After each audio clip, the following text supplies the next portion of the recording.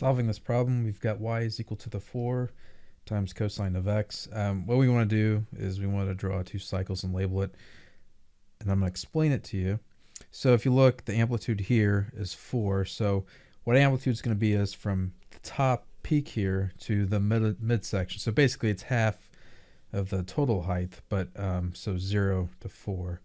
And then this is just a standard cosine graph, so it's going to have a period of 2 pi, because normally period's measured by 2 pi divided by omega, and that's whatever the coefficient is left of x. But in this case, it's just 1, so it's 2 pi divided by 1, which is just, well, 2 pi. So if you look where it normally starts here, and that cycles, and it completes one cycle at 2 pi. So the domain's from negative infinity to infinity. It's got a range from -4 to 4. And that's it. That's the typical cosine function with an amplitude of 4.